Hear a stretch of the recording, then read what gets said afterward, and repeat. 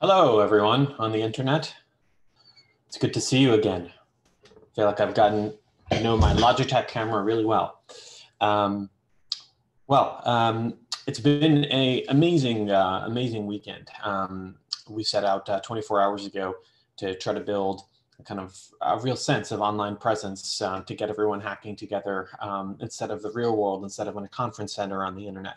We put together a bunch of tents, conference center tents in the form of Slack and Zoom rooms. And we had over 750 registrants and applicants from around the world. 140 projects were built, a tremendous amount of discussion, a lot of commits and a lot of comments, and hopefully a few friendships made along the way as well.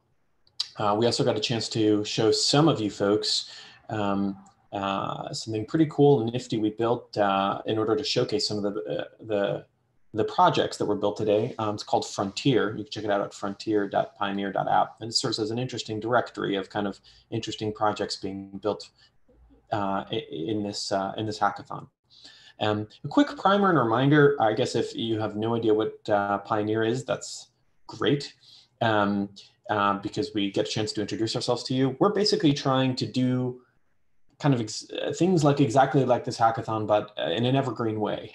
We believe that sprinkled around the world are thousands, tens of thousands of Facebooks and Instagrams and WhatsApps that are just a GitHub repo with a couple of commits left in it that kind of got dropped along the way. And Pioneer is kind of a way of trying to take those seeds and to turn them into, fully grown trees and plants. We're a fully remote online accelerator in that sense. You should check it out if you haven't had a chance.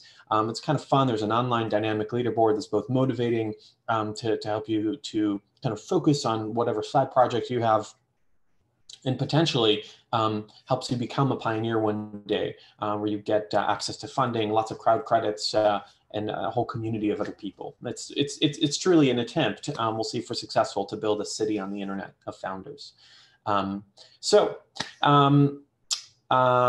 Before we kind of continue, today I want to give you a very brief introduction of what we're going to do. We're going to have 4 judges walk through the finalists of our hackathon. Out of our 140 projects, we managed to whittle it down to 8 or so, and they're going to kind of interview and engage with the finalists. For those of you watching on Twitter, I highly recommend engaging in the actual kind of internal live stream UI, which you can register to access, which gives you access to vote and both chat with other people watching the stream. And then we'll be asking people to of course, exert influence in the most democratic way possible to get them to vote and to see what they think is most interesting. Brief introduction on our 4 judges. Rajiv is the CEO of Tandem, a very interesting kind of remote first company, the kind of modern day buddy list, probably totally abusing the pitch of his company, but you get the point. Modern day buddy list that gives you a sense of presence with your coworkers throughout the internet. Andy's actually an old colleague of mine. Andy used to work at Apple and has since gone on to work at Khan Academy and do a tremendous amount of work on the internet, in particular kind of building, maybe we can think of it as a next generation mother of all demos. If the world really does have another Doug Engelbart, it's probably Andy. Amjad runs a wonderful company called Repl.it, which is probably the fastest way to get up and going in terms of kind of working on a small coding project, perhaps bested only by the last judge, Guillermo, who runs a company called Zeit, works on a similar piece of infrastructure. I highly recommend you use either one of those projects if you're trying to get up and go quickly on the internet. Anyway, that is a very brief overview of what's going to happen today. I am going to turn it over, in terms of the dynamics of how the judging will happen, I'm going to turn it over to Jackson to tell you a little bit more about the details of how all of this will go down. Jackson? Awesome. Excellent. Thank you, Daniel. All right, so as Daniel mentioned, we will have 8 finalist presentations today. starting off, but before we do that, let's just do a quick overview of how the judging will work. They will be primarily focused on our 4 judges on the value, the polish, the technical difficulty of these projects. Our first 2 judges are going to be Amjad and Andy, and they will be judging the first finalist, who is Manted. And we will bring them up momentarily here. Memory eye. Manted is second. Memory eye is first. Manted will be joining us in just a minute.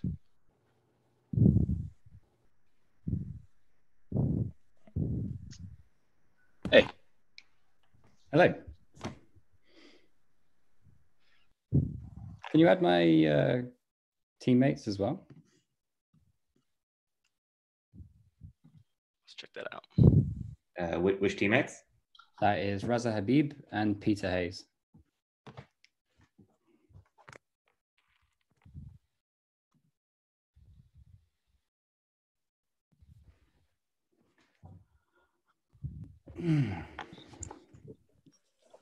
Well, Andy and Amjad, thank you so much for being here, and Jordan as well. Looking forward to seeing what you got. Hello.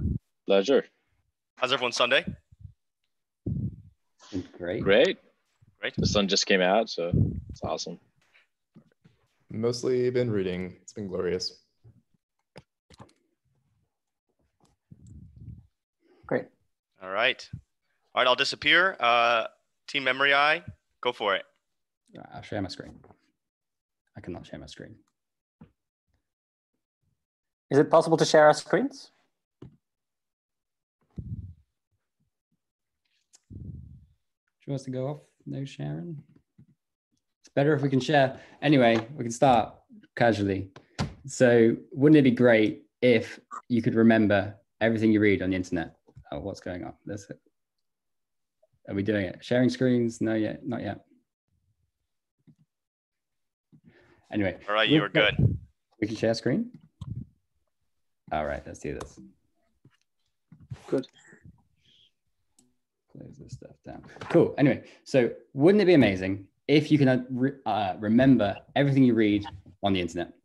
There is one way of doing this. It's called spaced repetition. We've figured it out, but you have to use a tool like Anki, which is used, but it has 2 major flaws. One, you have to go and make these questions. It's so slow and tedious. Most people wouldn't bother. And the second one is that it relies on you to set aside those 10 to 15 minutes of personal willpower to go through those questions yourself. So we're building a Chrome extension that solves this, and we're using AI. So I will run through it. Already got the extension installed. It's called Memory AI, Memory, there we go. And say you're reading this fascinating article about Segnosaurus, and you might want to read this passage here and think, okay, that's fascinating. I'd like to set that to memory. And so all you do is click add to memory. And this Chrome extension now has gone pink. It's extracted the data from the article. And we're now generating questions and answers so that you can add it to your Anki deck automatically. Raza, maybe talk about the ML. Yeah, so there's a little bit of machine learning sits behind this, and it's still a V1. We'd love to improve it in further versions, but essentially we took feature vectors from Spacey and trained a naive Bayes model to work out if a word is likely to be a good answer for a question or not, and then we create closed completion questions using that model. So it basically says, I'm going to remove these words if I think they're going to make good questions, and then the question is put in your bank, and you try to recall the missing word. And so once you hit Anki, it goes to an Anki card. So these are all going to be sent over to Anki, which I can load up. Yes, good. Demo's working. Right. And then I go to my deck and I can see where the latest ones. And hey, I've got all this stuff about Stegosaurus. Your screen share, I think, is frozen, Jordan. Oh, no. Oh, I can see it all right. Okay. Yeah, can you see this one? Yeah. So yeah, I mean, we've now got the Anki cards, which you can train at any time. So this is what we've built in 24 hours. We're going to be building the NLP to make it full, like proper natural language question answers, but we're also going to block any distracting sites so that you have to answer a few of your Anki questions before you go on them. And so that solves the two big problems. The first one being it's hard to add them, and the second one being it requires discipline to actually do this. Yeah, and in terms of tech stack, we use Svelte and Webpack for the front end, and Fast API, Python, and Spacey for the back end, which is hosted currently on AWS.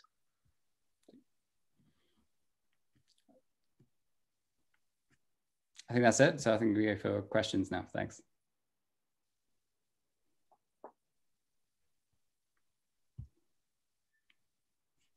Feel free to go first, Andy.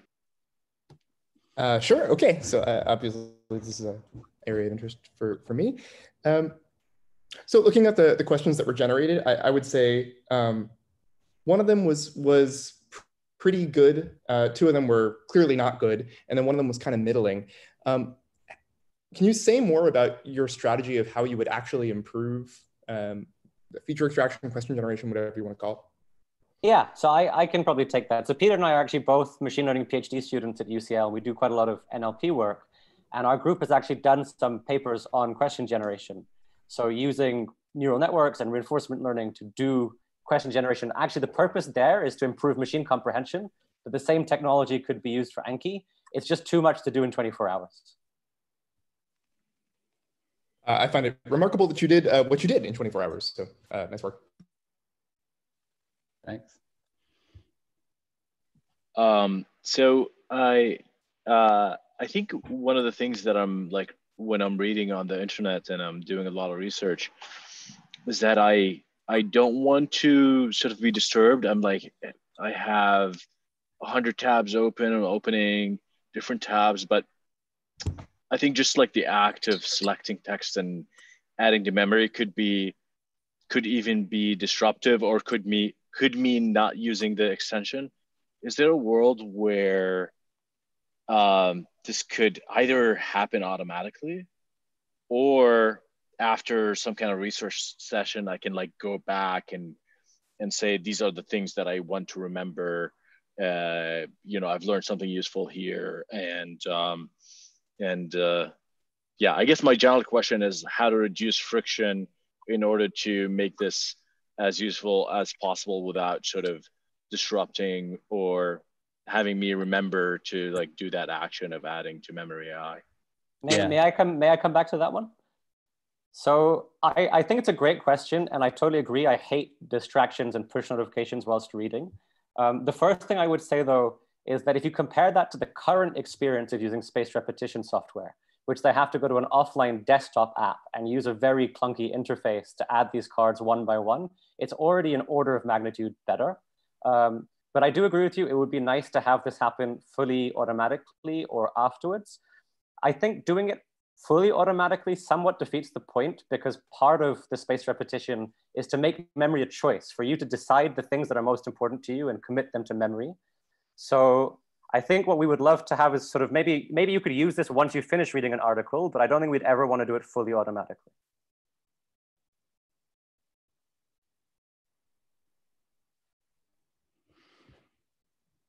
Any more for any more? Great. Awesome. Thank you so much, Team Memory AI. Cool. Thank you. It's been really fun. Thank you. Thank you. Brilliant. Thanks a lot. Cheers. Now, Congrats. before Jackson, before I let you continue, I do want to remind everyone of something very quick. We are in the live stream. We're trying to captivate the attention of hundreds, maybe thousands of people. Super important, I find, with live streaming, because Zoom is kind of less interesting than meeting someone in the real world. I highly recommend everyone else who's presenting to try to be as interesting as possible and as dynamic as possible, because it's super easy. I find, we all gone through this process of being on Zoom for 3 weeks now, and certainly with Pioneer for a year and a half. It's super easy to zone out, to tab out. And so we want to keep people engaged, right? And so talk fast, be energizing, take 2 shots of espresso before, whatever you can. The more you get people engaged, the higher the odds they vote for you, the higher the odds you get all of the winning and the glory associated with that. That being said, Jackson, I'll leave it to you to continue.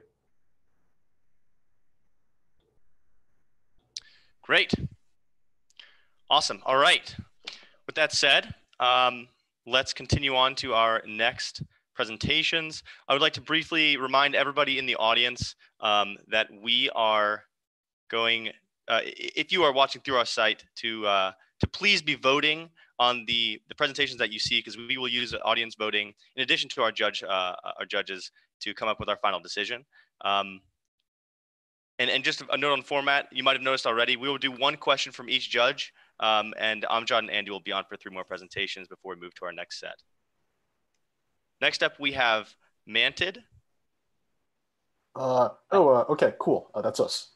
Yeah. Hi, guys. So we are Manted, and what we do is screen sharing. So you mind if I share my screen? It is shared.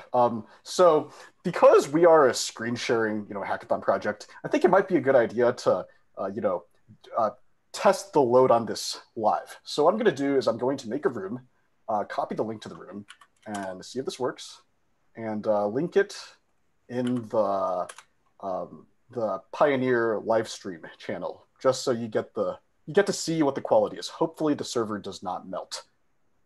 And on that note, I will lead Rahul to start the introductions. Hey, screen sharing quality can suck, especially for people on weaker connections. And this is because screen sharing through video streaming is a trade-off between frame rate, quality, bandwidth, and this results in subpar results. So we were sick of staring at pixelated screen shares from professors and our peers for the past few weeks while we're trying to collaborate on projects. And the beautiful thing about the web is that there's a perfectly serializable way of every web page, which is just a DOM representation, rather than converting a page into a video and then trying to compress it.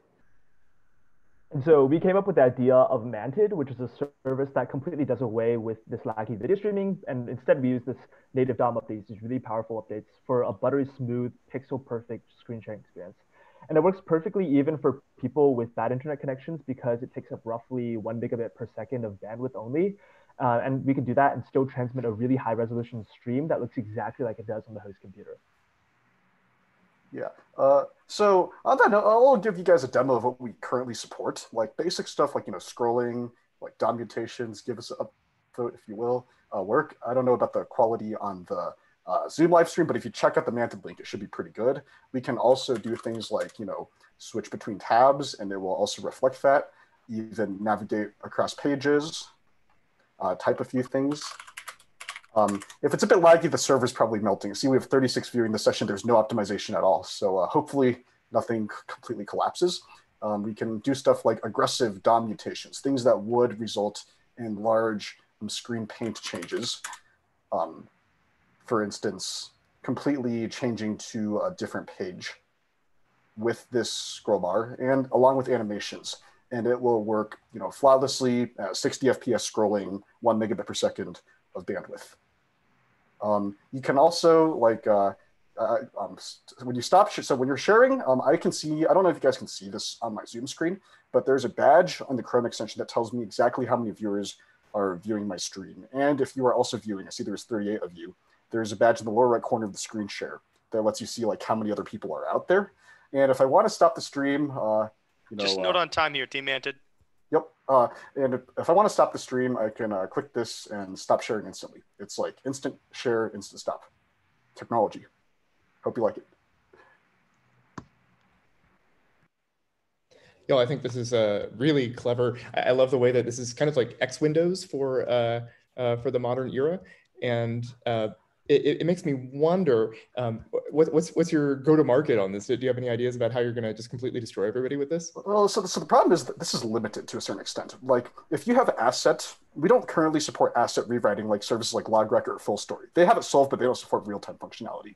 So we need to add asset proxying through our servers so you can see images that are meant for someone else, essentially. And then we could probably start thinking of productionizing something like this. And even in those cases, if there are websites that won't work with this, we would have to fall back to video. So in rare cases where this won't work, to have a complete product and not something that breaks in some websites and not others. Yeah, but otherwise, I think the concept is fundamentally sound. Yeah, that was going to be my question, actually, is that it seems like any session-based application, any also JavaScript-heavy application might not work with this, right? Or This sends DOM updates. So JavaScript heavy applications work fine. Like I can visit, oh, I stopped the session. I'm going to start a new session.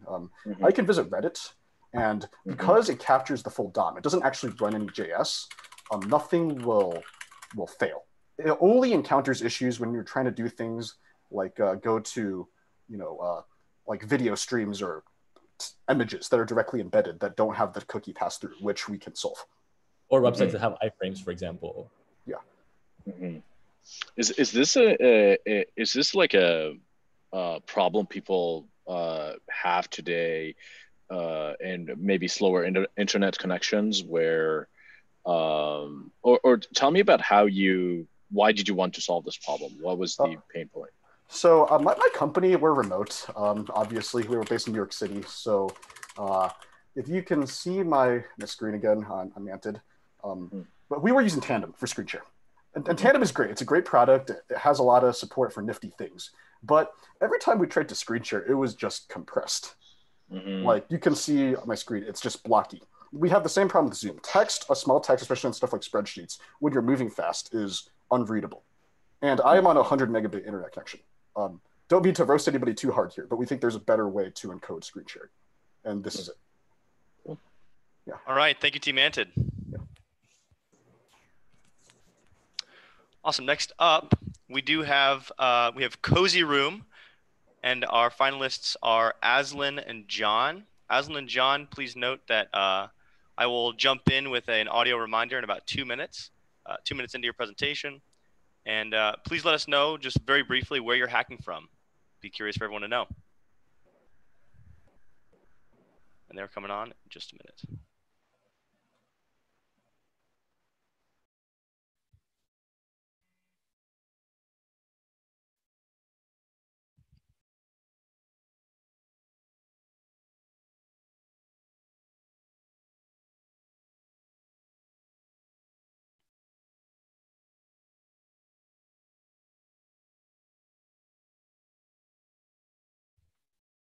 Hello.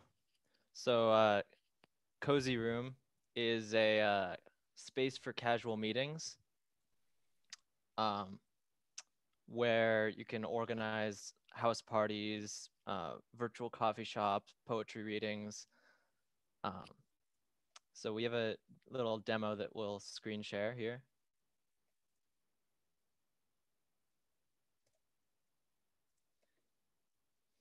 And so in this space, you can move around and point to things. You can talk to people in this space. Hello. And yeah, interact with things, use emojis. And the idea is that traditional video chats and audio chats are very disembodied. You don't have a spatial position. And this kind of brings this spatial element into meeting with people. And so it's more geared towards kind of just hanging out with people. You can put on some music.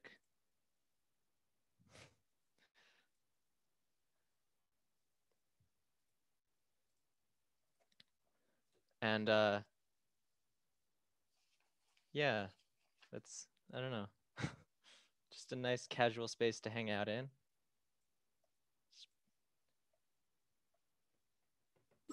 Yeah, and definitely possible to sort of envision like an environment that people connect to asynchronously. So you can sort of be working while you're in a space here, and instead of everybody trying to dedicate all of their attention to a video chat, this way you can sort of be in there and make yourself available.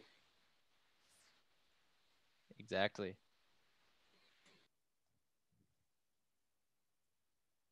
Cool. So a lot of people use games like, say, Animal Crossing or Grand Theft Auto or whatever to kind of hang out with their friends in a similar spatialized way. That's been going on for quite a long time. To kind of appify that and make something that's disconnected from some other activity or experience is an interesting approach. I'm curious how you see this differing from like what people do in game environments. One thing that I think differs from game environments is that in game environments, it's very immersive. And so like you are forced to spend all your attention into this environment. That you see that with all the like VR chats where you have a body in the 3D environment, but you have to be wearing like a VR headset. And so this is something that I think would be nice to have in the background as I work. If I just like, for example, sit in a coffee shop and people can come up and talk to me, right? So it's like a virtual space that anyone can join in on. And one other thought is, since it's on the web, things like screen sharing, potentially like the tool we just saw, could be natively integrated here, making things like sharing and editing documents much more comfortable instead of alt-tabbing. It's cool. It reminds me of Turntable. We used to hang out in Turntable and play music and things like that. That's you know, as simple as it is, it's surprisingly effective at creating a sense of presence. I'm curious, are you envisioning this as to, you know, I'll use it with my friends, or will I go online at some kind of like public chat rooms and public rooms and I can go meet other people there? Or how are you envisioning people are going to use it? I think definitely both. We have it so that you can join a group name, and a lot of people have joined in this chat here. So you can put in a group name to join, and it joins all the different browsers through WebRTC. So it's just connecting the browsers together. There's no servers in the back end doing heavy lifting. And so it can be used for just any use case. I can spin up a group for my friends, or I could have a permanent group that people can just join in online or host an event.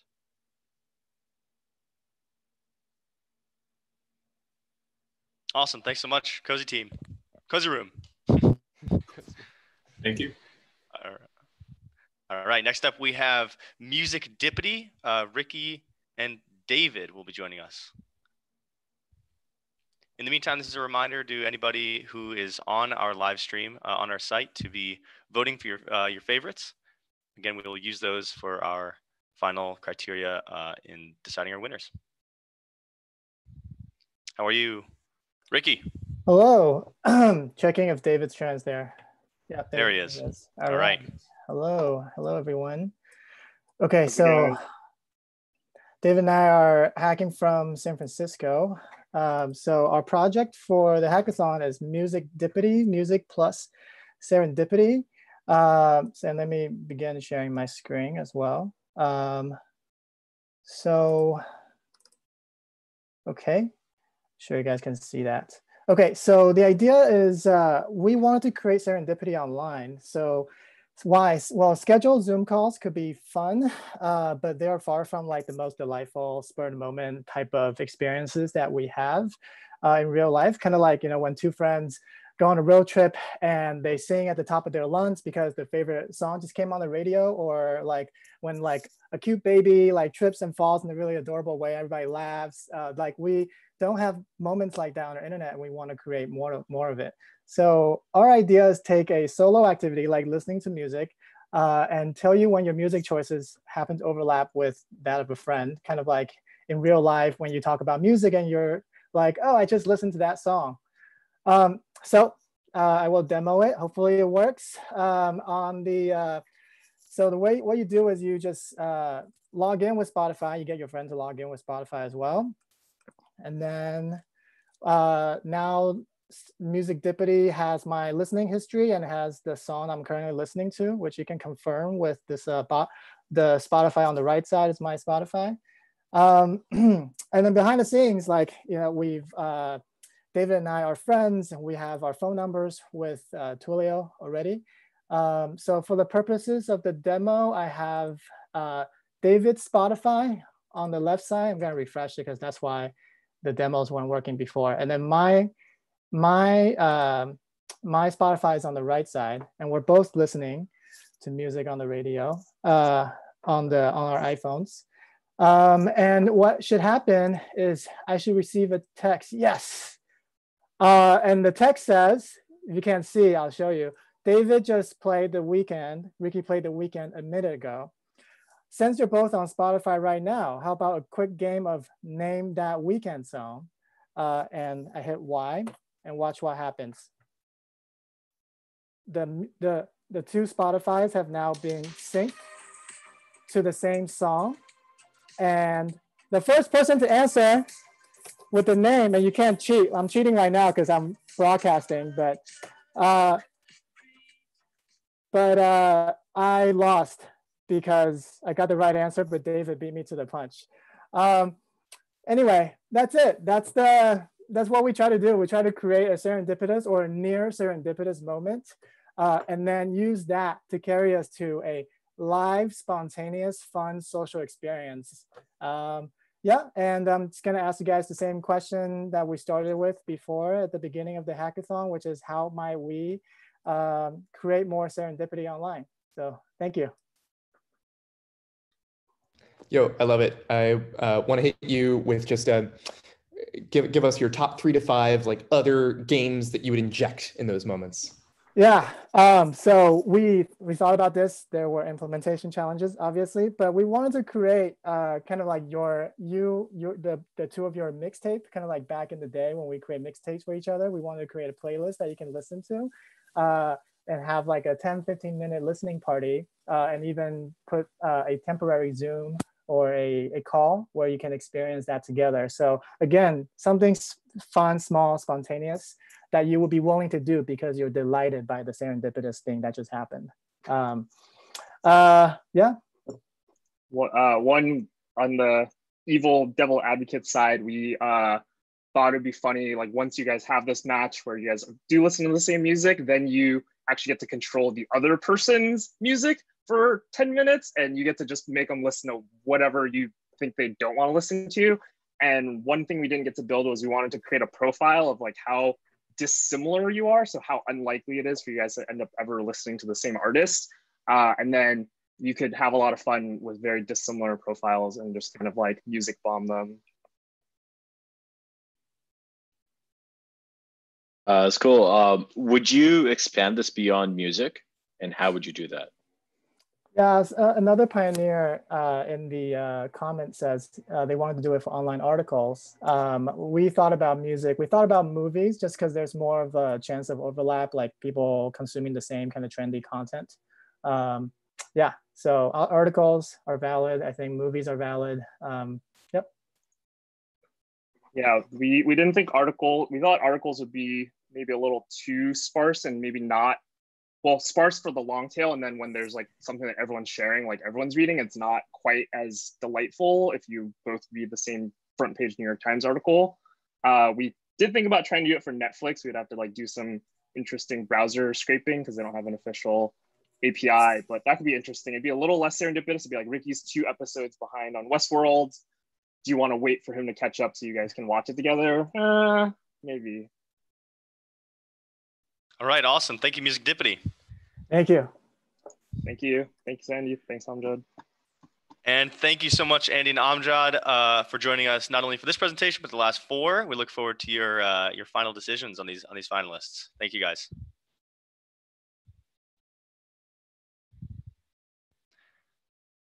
Next up from our judging front, we have Guillermo Rauch, who is CEO of Zeit, and Rajiv Ayyangar, who's the CEO of Tandem. You also heard from, if you were part of the tournament, Rajiv on Saturday. He did an AMA with our participants. Our next finalist is Fitness Camera with Miguel. Miguel, please let us know where you're hacking from, and I'll give you some audio warnings as we go. We are a bit crunched for time. Go ahead.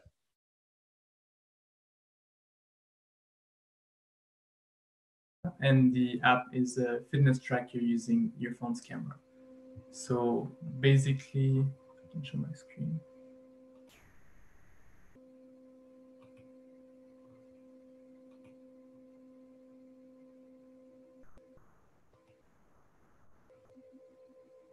Can you see it?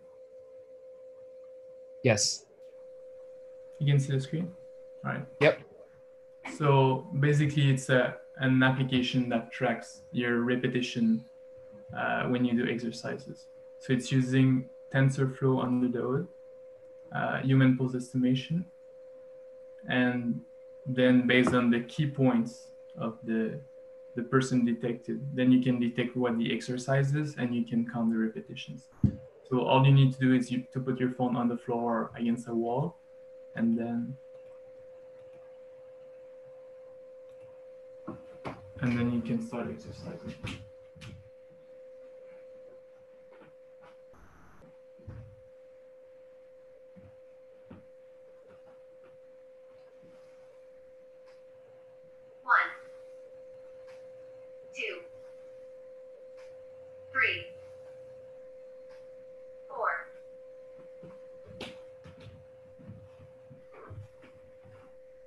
So it's pretty basic. There's not many features. It doesn't categorize exercises yet. It doesn't split repetitions into different sets. It doesn't upload it to the web, but I'm working on integrating it with Google Fit so that you don't need to manually track your exercises. You can just use your phone or a webcam.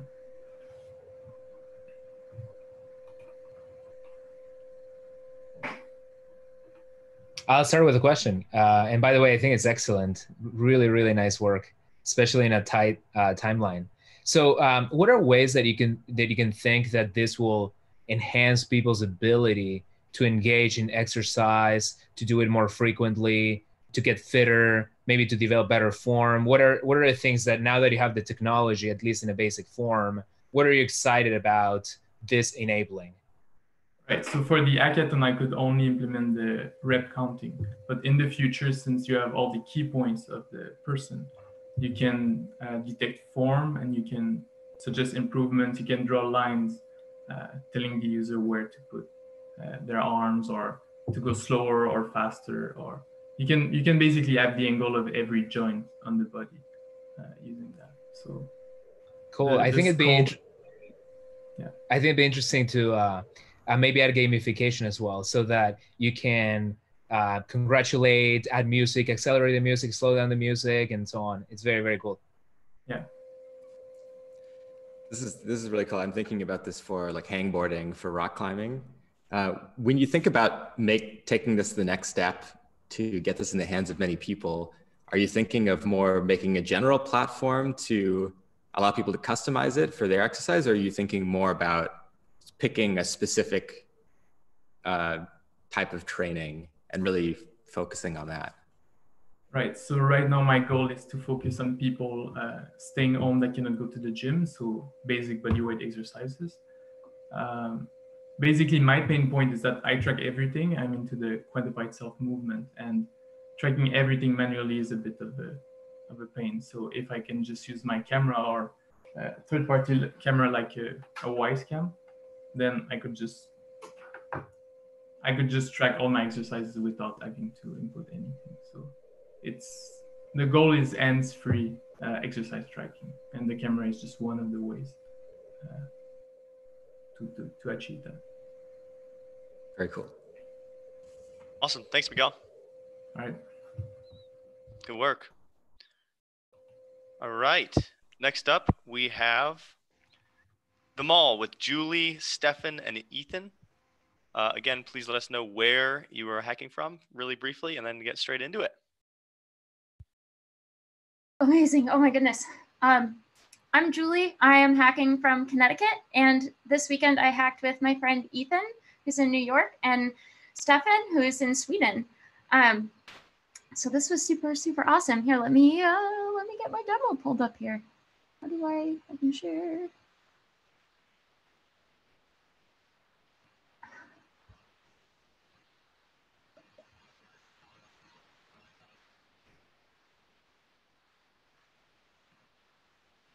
Is this right? Yeah. Okay. Awesome. You guys can see the app okay? Great.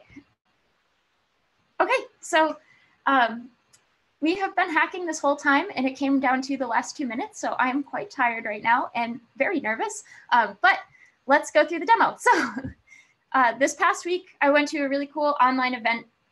A bunch of people joined a Google Meet session, and we had a collaborative Google spreadsheet with a bunch of different online direct-to-consumer shops. And So we all kind of went through some of those shops and we had a shopping spree. And some of those business owners from some of those online shops were on the call with us. They told us about their products. They did some giveaways. It was really, really awesome. And it made me realize how long it's been since I've been shopping with my friends. Not only because I can't really go shopping right now, but just because we've all been shopping online for the most part. So I do a lot of online shopping. I personally have my own direct-to-consumer store online. I do custom gifts and custom laser engravings. And I realized that I really want to shop at stores like my own and stores like the ones in the spreadsheet with my friends. So this weekend, Ethan, Stefan, and I came up with a plan around this idea, and we built a small e-commerce platform where small businesses would be able to create storefronts, and then we would surface the stores to people who are interested in them. So as a shopper, you would be able to indicate what kind of shopping experience you'd like to have, like what kind of things you're looking for, and you would be able to invite your friends to fill out the same form. If there's any particular kinds of shops that you like, maybe sustainably sourced shops or shops that are local to you, women-owned shops, you would be able to indicate that as well. And if you have a price range that you're kind of looking at, or if you don't care about any of those things and you just want to see what comes up, what kind of stores come up. So you and your friends would fill out this form, and then we pull together a list of stores for you. We add you to,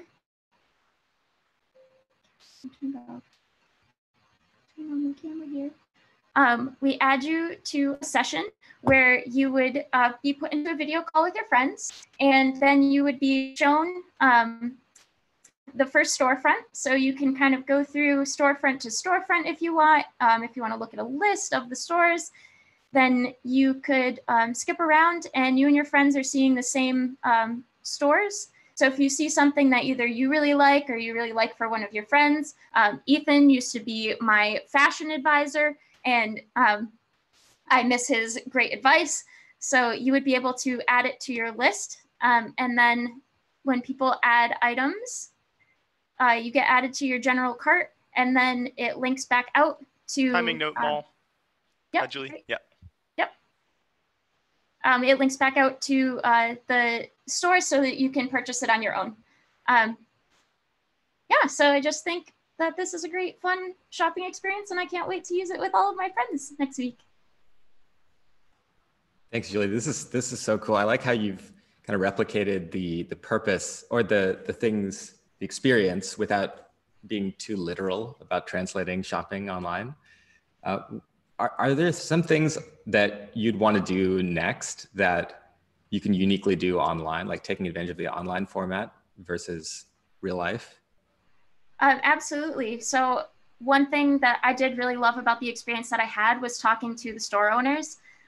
They had some really cool stories, and it was nice to meet them in person. So I think that that would be really cool if you could have, it doesn't need to be a live video, but even just a video to hear about some of the products would be really cool. We, of course, want to kind of integrate like these really cool custom storefronts also, so that you get some of that branding aspect too, and get some of that feel. And we did not get super far technically, so the next steps kind of would be to more properly integrate our video connection, and to maybe integrate like a more proper checkout system. Very cool. But we would definitely be able to like gather a lot of really cool data for these stores on what kind of products sell socially. I love it.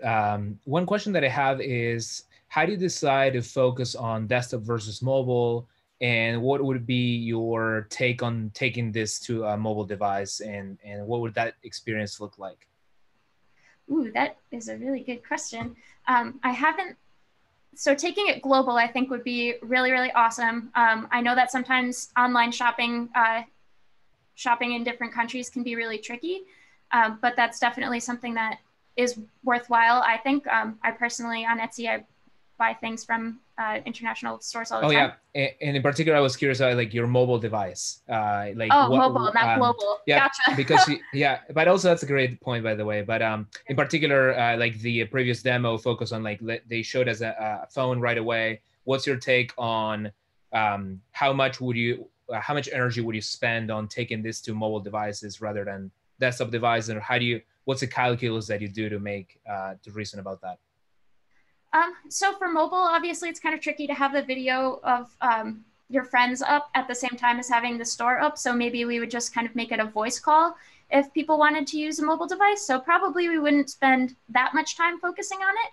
But certainly, I know 70% of web traffic is on mobile at this point. So it's definitely important that we address a mobile experience at some point. Nice, thank you.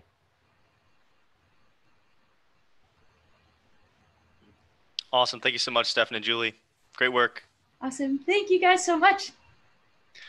All right. Next up, we have the project is Pan, and Pavle is our finalist.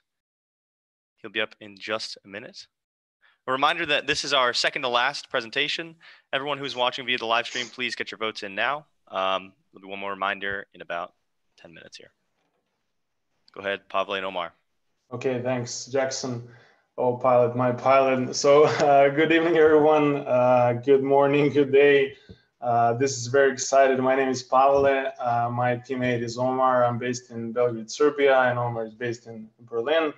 And we came together to create a virtual space that brings us a step closer away from what current like Zoom conferencing has to offer and moving towards that vision of being in a fully VR, full-blown VR environment, which Daniel mentioned in a keynote. But as he said, we're years away from that experience. But we have some tools to move one step forward from what Zoom has to offer. So Pan is basically a virtual space where you can actually. So what we figure out one of the elements of like conferencing right now, like we're now in Zoom.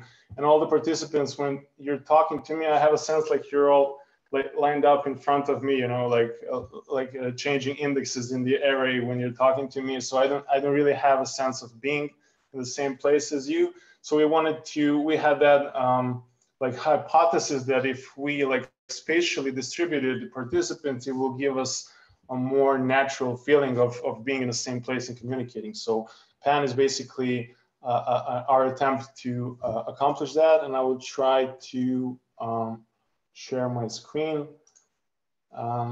Just give me a second.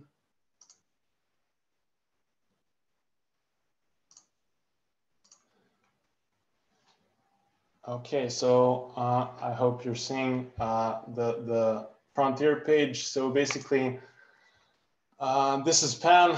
I'm going to create a room, and I'm actually going to try to share it in a chat. So I will invite judges and Omar and also Jackson to join me here. And so I'm just wondering, how do you know you've reached that point where your ideas, like you're giving up an idea and you move on to the next thing? How do you know? Shout out to me. You were way too slow. So please lower the volume, Pavle. We can't. Yeah. Lower the volume. 1.5 years. Okay. The most inspirational example of killing ideas to me was the co-founders of Codecademy.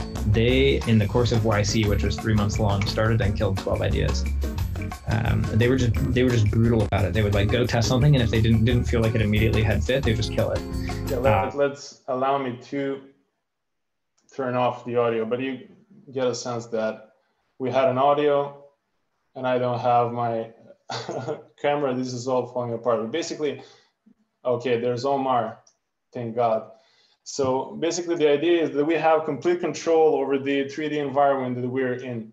So I'm this black square, obviously, and I can have control over positioning other participants like Omar here, and also random music that we can use. And basically the idea was that you can also create, like control the music, and idea to have more control over the audio environment than you will have in a Zoom talk or whatever. And we can have nice the I mean, no creation. team.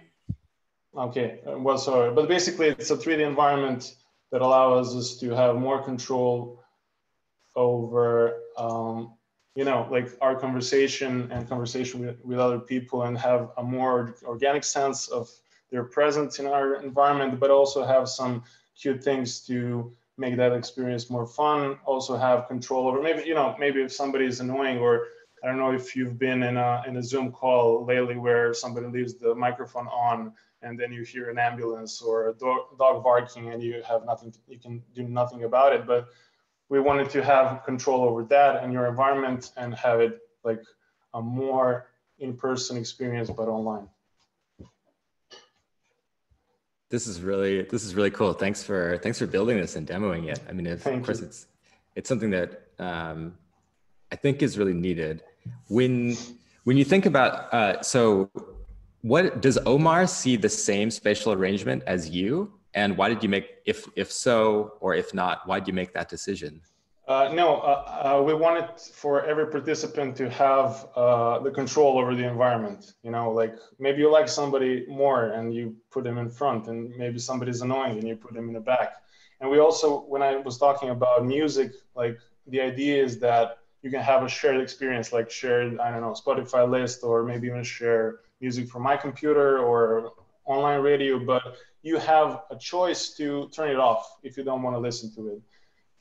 Like compared to being in an office where somebody plays obnoxious music, you don't have a choice but to listen to it. And here you have more control of your environment in that sense. Cool. Yeah, this is very cool. Thank you. I have two quick questions. One is, how do you reason about like how big this 3D space would be? For example, I think of an open world being super interesting, or entering into someone's space and living out of it. Is that the plan? And the other one that's related is, how do you decide about having an avatar, like an animated character, versus having your actual video there? Yeah, well, first of all, I think going open space, I think in this case, less is more. You know, we wanted to create an experience of being, like in this times, being with your family or with your friends in the same space, even if you're, you know, far away from each other, and having that intimate atmosphere. That's why like a limited amount of space where you can be with your friends can be a more intimate atmosphere to have. And what was the second question? Sorry. The idea of switching between a profile photo or like a live stream of your face versus an avatar. I remember. Well, basically, we didn't want to move too far from what Zoom has to offer. So we wanted to focus on like having the video feedback from each participant, and being kind of the same format, but with a twist and with more, you know, like spice added to it. So it's still the same feed that you would get in a conference call like this, but you can do much more with it and have more control and have a more organic experience overall. Excellent, thank you. Thanks.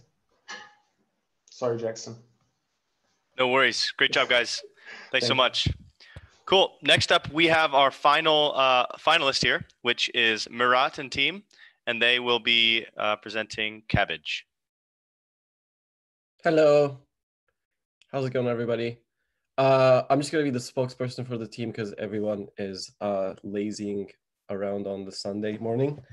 So the project is cabbage.af, got that domain just for no good reason. And we're calling in from Vancouver, Canada. The name Cabbage is actually just a reference to this game Fibbage. That's a Jackbox TV game that we've been playing that's really fun. So if anyone's familiar with Jackbox, they have a series of games where you just share the URL with people in your family and everyone kind of joins in from their phone. And they're extremely fun and they're compatible with kids and grandparents and everyone.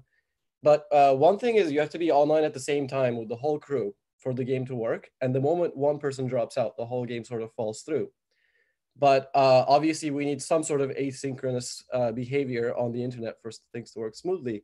So I really wanted to work on a game that is mostly asynchronous, but gets extra fun if everyone's online at the same time, sort of like a chat experience.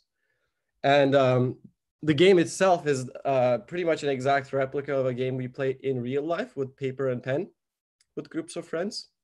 And I will now share my screen to show you.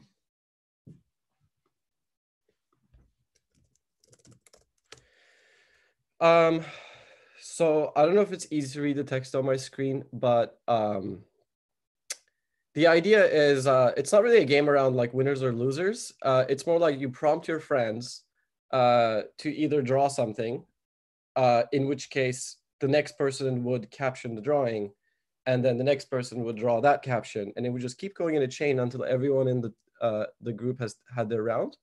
And at the very end, the whole strip is revealed to everybody, and it sort of turns into a game of telephone where the concept changed because of people's misinterpretations at every point.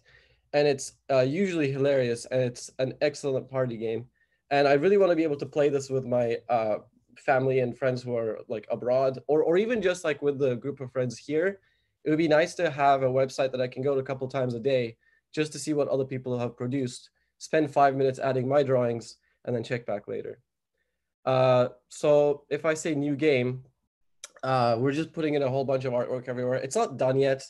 And if I create a Pioneer test room, and I'll actually share this link somewhere as well, if I can. Excuse me one moment. I'm just going to put it into the chat on the Pioneer page.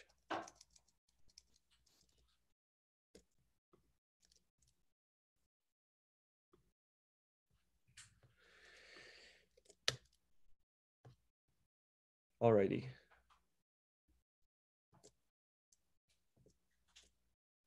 So if anybody else can join the link I sent, we should be able to see each other in the chat here. And here's the drawing canvas. It's very basic. There won't be any colors or anything. It's basically just undo, redo, and a single pencil. And so the game mechanics is not done yet, but when it's done, it's going to alternate between the drawing and the text. And then there's going to be an index of games that are available, completed, and pending in the lobby. And that's about it for now. And then later down the line, after the hackathon, we're going to have different game modes where it's like a competition for everybody gets prompted the same thing. You vote on the winner, that kind of stuff. And that's about all I have for now. This is really cool. I like your observation about the downside of synchronous games. One of the challenges with asynchronous games, if they're turn-based, is it can slow everything down and actually pull the pace of the game away from going synchronous. Do you have any ideas on how you can make it asynchronous but engaging for everybody at every time? Yeah, totally. So the thing about this is there's no limit to how many people you can have in a room. And if there are no available prompts for you to pick up from other people, you can always start a new one. So as long as there are people who are willing to kill time on this, there should be at least something available for the next person to pick up. So in that sense, I think it's going to have a natural cycle of just continuing to generate new content whenever there's people interested. So the one tricky thing is going to be to notify everybody else when there's a new prompt available, in which case people are going to have to put in their email address or something. But I think that problem is specifically solved because of the way this game works. Cool. Very cool. I could see myself playing this. It's super fun. My question is related to Rajiv's and also similar to the one I asked earlier is, how much do you think this is a game that's more suitable to installing an app or a website where you can subscribe to notifications, so that then you can have that engagement where you tune in for 5 minutes and then you go away and then the game re-engages you? Have you thought about those kind of engagement dynamics? Yeah, for sure. So the easy solution is just like a little box where you drop in your email address or phone number to get notifications.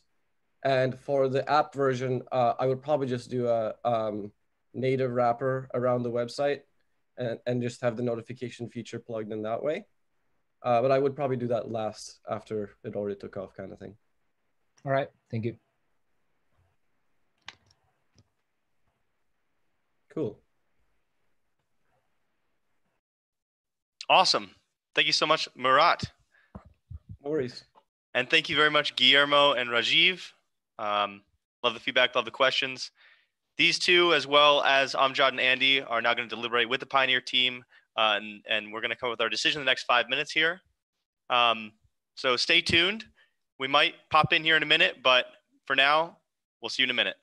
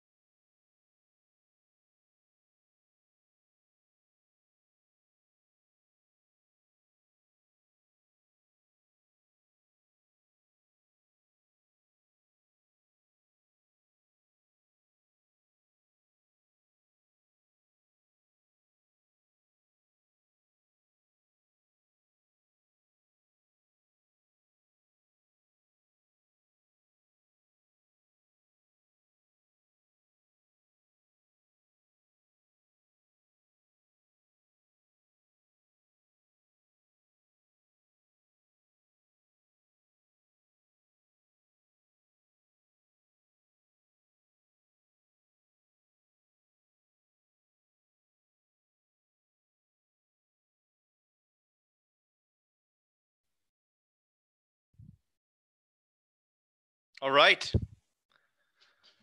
Excellent. We are back. Our judges have deliberated and come to their first, second, and third decisions. Before we get to that, I want to remind everybody that the criteria that they used were value, creativity, polish, and technical difficulty. They also considered very highly the audience favorites, which you were able to vote on throughout the presentations. And they did come to our conclusion. I'll have Daniel announce that in just a minute. Before we do that, I just want to briefly thank our sponsors for the hackathon. Repl.it, Typeform, Hackers International, Hack Australia, Render, also the folks at the COVID-19 hackathon that happened last week. A huge thank you to our live stream judges, Guillermo, Amjad, Andy, and Rajiv, and as well all of our judges who participated 2 hours ago to 1 hour ago to help us buoy up to the surface our top 50 finalists, all those judges as well. Thank you so much. All right, Daniel, go for it.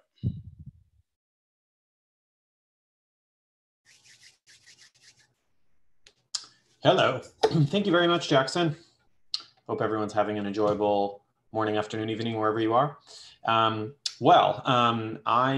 have the honors of presenting to you the winners of this wonderful event that we put together.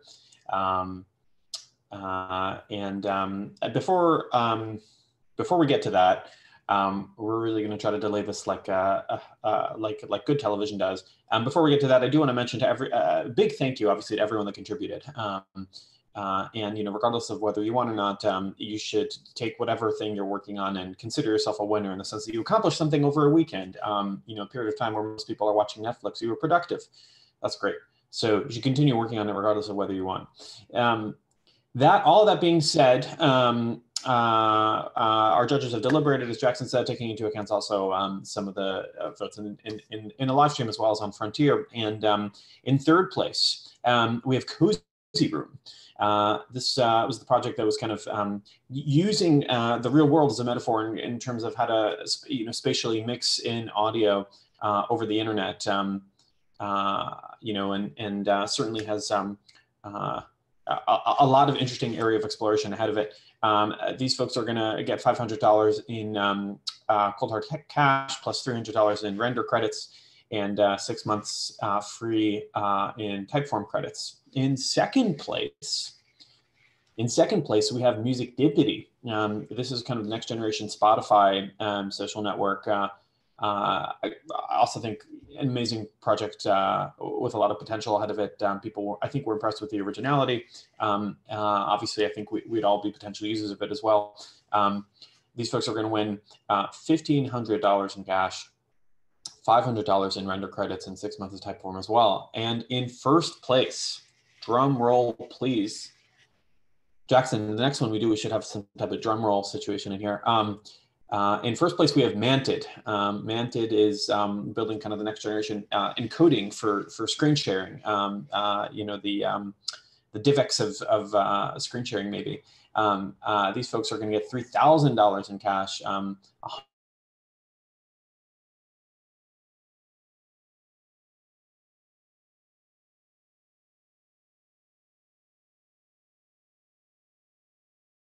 We want to thank all of our judges, and in particular Amjad, for giving everyone who participated in the tournament 3 months free of Repl.it. Definitely give it a go. Lastly, I do want to take an opportunity to walk you through something that kind of was the bedrock of this whole event. The thing that powered it is called Pioneer, which obviously is the project that we all run, and we kind of launched this. This thing called Frontier that I very quickly want to walk you through. That very much powered all the voting.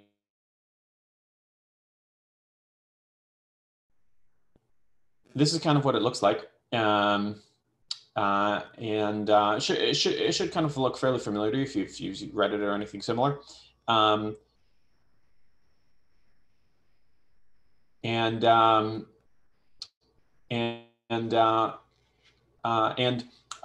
kind of have your usual controls. I won't want to bore you too much with that. And you may be wondering, why create kind of another space on the internet so similar to others that exist?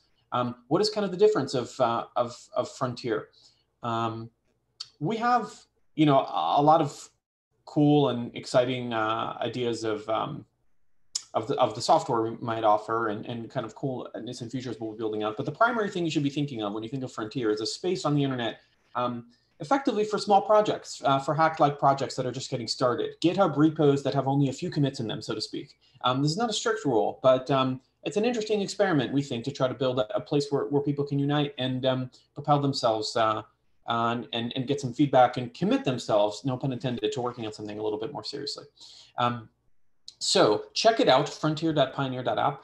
Sign up, make an account, add some comments, become a good citizen of the internet, a good contributor. And in all honesty, if things end up trending well, Pioneer serves as a great next step for you, where you can get proper funding and incorporation, the ability to turn what is a small project and, you know, into a proper company. So all of that being said, I promised that was the one final thing, but the truly final thing that I want to do is very much thank the people that made today's internet content and yesterday's internet content possible. Sarv, all the way from Singapore on our team, Rishi in California, very much built all of the code that you all use today in the live stream, as well as Frontier, and Jackson, our fearless pilot, who's in an undisclosed location right now. Very much, I think we all thank you for making this a compelling opportunity for us to do a little bit more this weekend, to go a little bit more beyond, to punch above our weight. And with all that being said, thank you all for watching. Hopefully this was fun, enjoyable. Send us any feedback if you have it, and we'll be back with more stuff soon. All right. Thank you all.